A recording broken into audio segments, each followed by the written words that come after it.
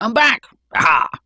I have it on good authority that all D&D YouTubers must at some point produce a character build video. So, that's exactly what we're going to do. Best polearm new ultimate fighter 10 million damage skill monkey dragon punch speed build 2019. What a load of twaddle. None of this easy mode rubbish. So, let's see what we can do. Where to start? At the bottom, of course. The commoner. 110 pounds of averageness. Unremarkable in every single way. Size? Average. Hit die? Average. Skills? None. Languages? Usually common. Typical. They're so boring and mundane, in fact, that hardly anyone even bothers to use them. They're barely a challenge for a first-level party, unless they start whipping out their pitchforks. Modifiers? None. Maybe we can min-max that. What's the best class for a character who's just meh? Then everything. 10s in every stat. Well, they're a lot less mundane than you might think. Oi! Put me down! Put me down! That's quite enough out of you.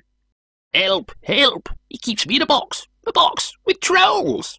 Let's do this video properly, shall we? At least put me in the thumbnail. In older editions of D&D, you needed high enough ability scores to play certain classes. These restrictions were removed by 4th edition, but even then the player's handbook advises against using a character with super low stats. 5th edition doesn't say that. Every class has 1 or 2 primary ability scores that it uses for its features, spells, or whatever, and they kind of expect you to start out with at least a 14, but you don't have to. It can make many features a bit rubbish, or hardly ever work if the score is low, and if you fail and miss all the time, it can make the game a lot less fun, unless you use some guile and cunning of your own. A wizard with a 10 intelligence. Some wizards weren't smart enough or brave enough, but were wizards nonetheless. Think Neville from Harry Potter, or Rincewind the Cowardly Wizard from the Discworld series, or basically anybody in Hufflepuff. Other classes like Fighter and Rogue are combat focused and they rely very heavily on their stats. Spellcasters have more options, but the wizard in particular can be built so only one feature is really affected by your primary stat, so it makes the best candidate for a Mr. Average build. Let's get right to it. 10s down the line. Nice. But with 10s, we're trapped. In 5e, you can't multiclass without 13s in your prime stat, and those are the new class you want to go into. So I think I've just softlocked the character. Whoops. 10s also restrict the armour we can wear. Well, that's fine. Wizards don't get armour anyway. What else is affected by ability scores? Encumbrance? Not really bothered. Jump distance? Don't think anybody even follows the rules on that anyway. There's a few monsters and spells that could affect our intelligence score, but that just puts us in the same boat as someone who used it as their dump stat. Feats. Now this is a bit of a sticking point. We're going to want to take feats rather than the stat bump, because we don't want to increase our scores. But a few need a 13. Arguably, probably one of the best feats for this build, Ritual Caster, will take until level 8 to qualify for, and then you can't get it until level 12. Oh dear, never mind, we'll come back to feats later. My modifiers all equal 0. Without anything to add on, we're left with a straight d20 roll, which gives an average result of 10.5, which seems fitting. We do have a little bit of help from the good old proficiency bonus. This starts at +2 and increases as you level. Anything we're proficient in gets this tiny little boost, which is super helpful for this build. As a wizard, we get a couple of simple weapons, int and whiz saves, and what, 2 skills? With this build, your weapon attack roll is a mighty +2 to hit, with nothing to add to the damage.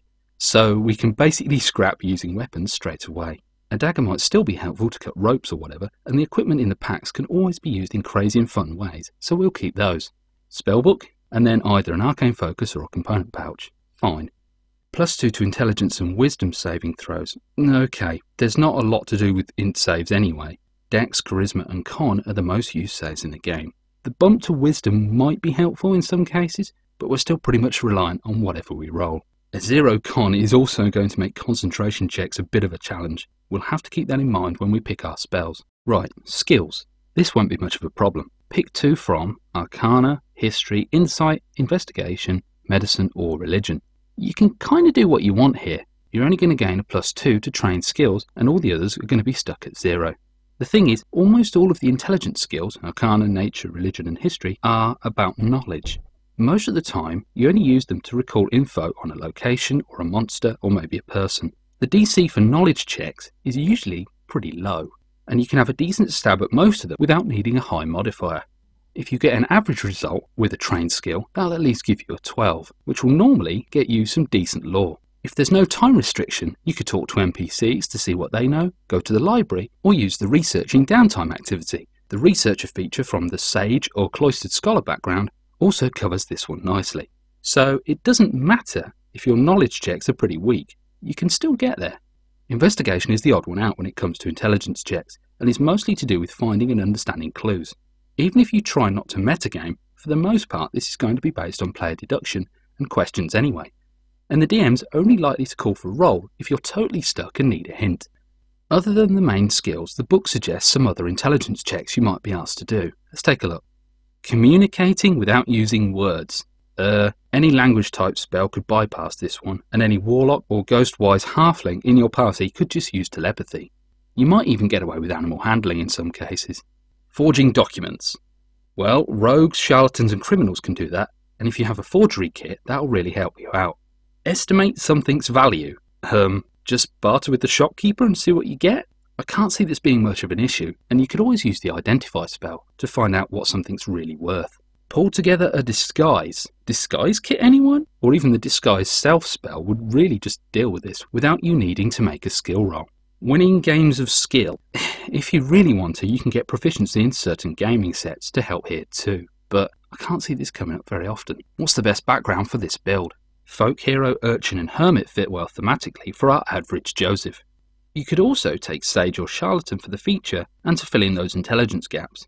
Charlatan also helps explain the lowest score. Maybe the character isn't really actually a wizard. Let's do that one. So charlatan gets us deception and sleight of hand. Great. Moving on. Spell attack bonus. Int plus prof equals 2. That's a bit rubbish, but once we get to spells, I'm sure we can get around it. Spell save DC. Probably won't even use this one if you can get away with it, but if we do, 8 plus int plus prof. 10. Staying on theme, it's like I planned it. This 10 malarkey cuts both ways. If the average d20 roll is 10.5, then even a monster that has no saving throw bonus is more likely to succeed than fail against one of our spells. Passive perception is 10 plus perception, so 10. Speed, that's off race, we'll come back to that. Initiative is off dex, so 0. And armor class is, guess what? Yep, it's 10. Are we done? Oh, max hit points. At level 1 for a wizard, that's 6 plus con mod, so 6. And at higher levels, 1d6 plus con or 4. I'd probably recommend taking the 4. Does that make me a min-maxer? Probably. Okay, moving on. Class features. We still get the full benefits from Arcane Recovery, and at later levels, Spell Mastery and Signature Spells, as they aren't affected at all by any of our stats. We still get all of the spell slots for our level, so at first level we get 6 first level spells and 3 cantrips. Great, no problem there. Here's the only drawback to this build, and it's this restriction, which is going to make it a really interesting challenge to play. Preparing spells. You prepare the list of wizard spells that are available for you to cast. To do so, choose a number of wizard spells from your spellbook equal to your intelligence modifier plus your wizard level, minimum of 1 spell. At level 1, we can prepare 0 plus 1 is 1 spell. 1 spell. At level 2, we can prepare 2 spells, and at level 3, we can prepare 3 spells. So our prep spells is completely based on our character level.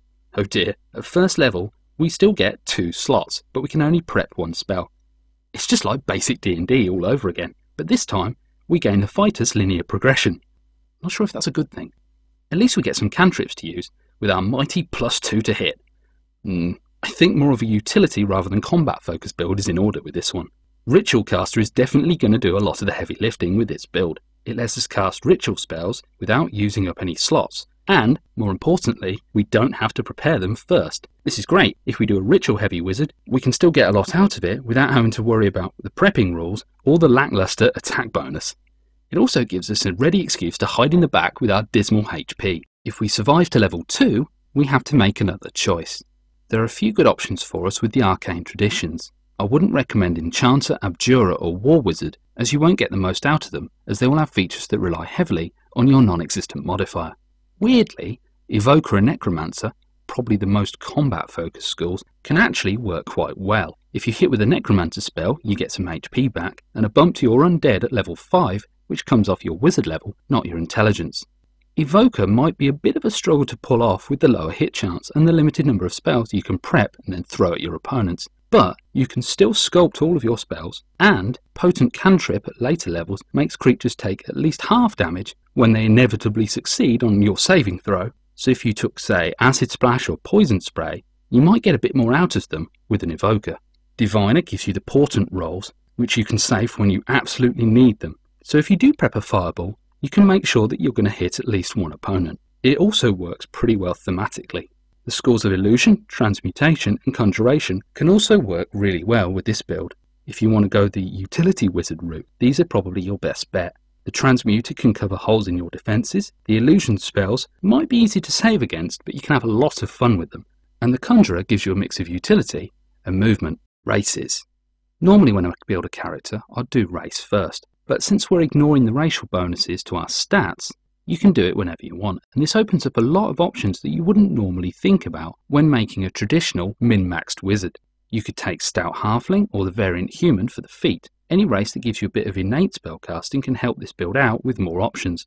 You could go the Mountain Dwarf route for the medium armor proficiency, which would definitely boost your survivability a great deal, as soon as you can buy some medium armor. The monstrous races from Volos are actually particularly good with this build. The Hobgoblin's Saving Face ability gives you an emergency stat boost, but I think I'm going to go with Kobold. You get Dark Vision, but also Sunlight Sensitivity, which gives you a story reason for missing a lot. You also get Pack Tactics, and that extra advantage will help a lot with this build. Giving your team advantage by cowering on the ground is also a great buff when you're fighting a big bad, and fits the feel of a cowardly, not very good wizard. Spell selection. Right, here's the tough one. 3 cantrips. Okay, so Message, Mage Hand and Prestidigitation could be useful with this one, as could Minor Illusion, Mending and Dancing Lights. None of these cantrips rely on any of our stats. True Strike isn't going to be worth it, but taking an attack cantrip is probably always going to be a must for D&D. Ray of Frost and Firebolt both have range, so you can have a go and then move into cover or out the way when you inevitably miss. You can also use Shocking Grasp in a targeted way, so it's more likely to hit. Let's go with that. Pack Tactics, or Metal Armoured Foes, can boost your chances of a hit, while the damage isn't modified anyway, so we're still going to hit as hard as any other wizard. If you went Evoker, a saving throw cantrip could work in the long run, but I'd probably wait until I got to a higher level before taking one. 6 spells. As we only get to prep 1, I'd suggest going heavy into rituals so you can get the most out of them. Luckily, Wizard gets the most spells to pick from. Comprehend Languages and Find Familiar are a must. Identify and Detect Magic can help overcome our lack of intelligence, and either Tensor's Floating Disc or Unseen Servant are great for moving things around or solving puzzles. For our one prepped spell, we want something that doesn't need an attack roll or a save ideally, and hopefully avoids concentration. We can still take damaging spells, but most of them aren't going to work very well. You could do Sleep, Colour Spray or Grease. Fog Cloud and Magic Missile always work too. After all, Magic Missile doesn't need you to make an attack roll, so it's a guaranteed hit.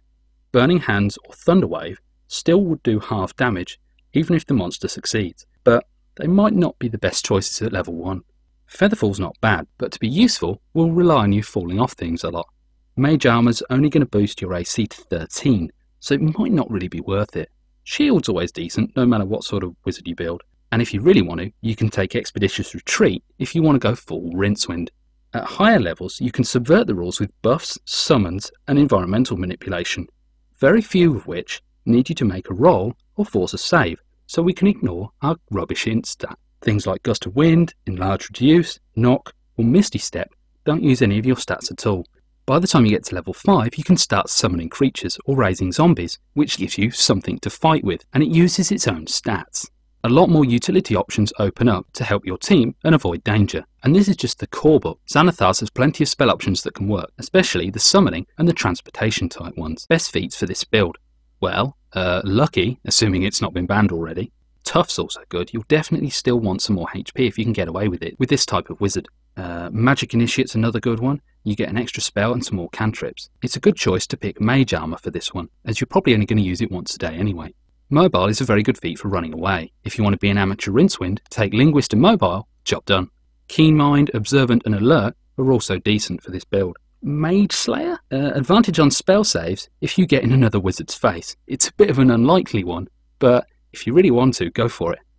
Spell Sniper's probably not going to be worth it with this one, as you're going to miss a lot with attacks, and you're probably not going to be worried about cover if you can barely hit anyway. Warcaster's not bad for the advantage on concentration checks, but if you went Conjurer, it's probably going to be worthless at level 10 anyway.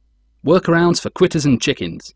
There are a couple of other things you can do to tip fortune in your favour. Magic items are a pretty good stopgap measure. Some let you cast extra spells, others give you an attack or damage boost, or even a bit more utility if you need it. You can get or provide assistance and advantage on rolls with the help action, and you can use your interesting build to hoover up as much inspiration from your DM for those absolutely must work this time, really no, honestly definitely needs to work rolls. Ability score improvements. Okay, I said these were for quitters that want a multiclass out, but you could also use them to show your character's progression over time and make them more heroic as you play. They'll have really earned it with this build. Right, that's your lot. Taking 10 for a wizard on hard mode. How would you make an effective and fun character if you could only use 10s? Do you think another class would handle it better, or are some classes just broken if you don't have any modifiers? Let me know downstairs. Thanks for watching. Take a rummage in. Hang on a minute. What? You said 1. What? Minimum of 1 spell. Preparing spells. Choose a number of wizard spells from your spellbook equal to your intelligence modifier plus your wizard level. Minimum of 1 spell. So, if we use int as our dump stat and have an 8, we'd get a modifier of -1. So at level 1, our wizard gets to prepare -1 plus 1 equals 0 spells. But it says minimum of 1, so we still get 1 spell. At level 2, we get -1 plus 2 is 1. So at level 2 we get 1 prepared spell, and at level 3 we get -1 plus 3 is 2 prepared spells, so we're always going to be 1 behind our level. Wow. Insanity mode, anyone? Aha! I was right. Up the badges. Subscribe for more. I'll see you next time.